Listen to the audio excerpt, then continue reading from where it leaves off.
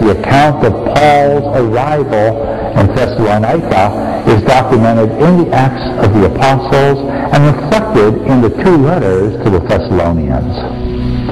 The city itself was a port city in northern Greece that was founded by one of Alexander the Great's generals. And he named the city after his wife, who also happened to be a half-sister of Alexander the Great.